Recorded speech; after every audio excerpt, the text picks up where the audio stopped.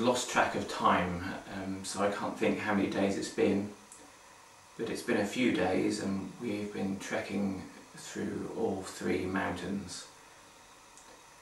This is the traditional clothing of a Yamabushi. I personally think this, the way the headdress is worn here, it's a bit like the rope that signifies a sacred place. When you take on these robes, you become the sacred place. The white symbolises a symbolic death.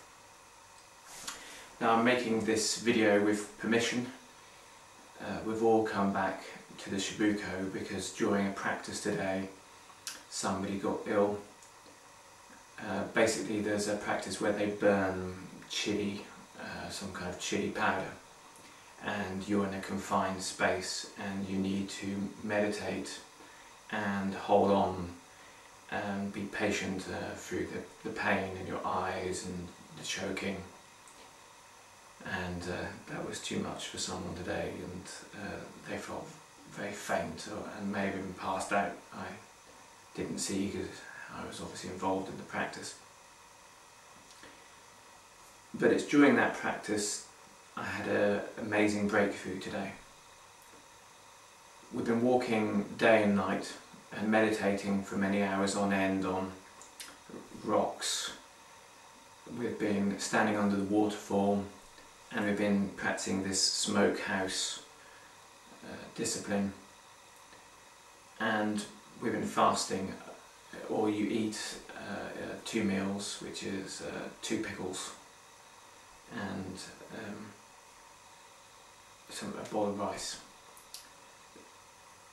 And today, during that smokehouse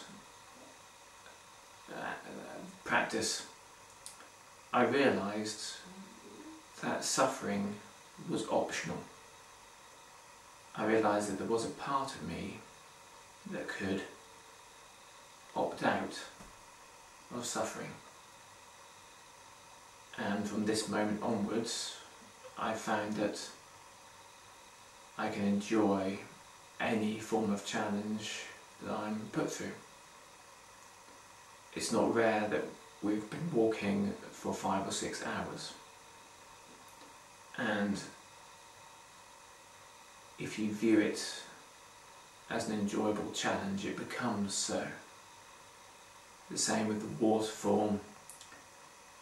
Children can play in the waterfall in cold water for a long time, and their parents have to pull them out. So if you view it as enjoyable, you can stand under that waterfall. And it's hard, but you're not suffering.